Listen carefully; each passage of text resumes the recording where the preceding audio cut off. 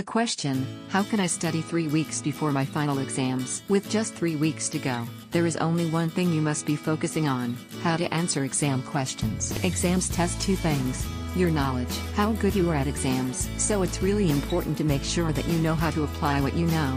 In fact, you need to put as much time into learning how to communication your knowledge as you do learning facts, figures and quotes. How to learn anything in 2 minutes. To be able to answer exam questions well, you need to practice explaining what you know. Remember, there is a huge difference between understanding and recognizing. Avoid at your peril. The Feynman technique, aka Now Teach Here. DAG is a great method. To watch a cool video on this Nobel Prize winning technique, look no further. So try and split 50% of your revision time into learning new material, and 50% into writing perfect paragraphs or worked examples for maths problems. In the exam, you'll be using these paragraphs and worked examples to score the highest marks you can. For more answers, or more advice on effective studying, check out the links in the description below.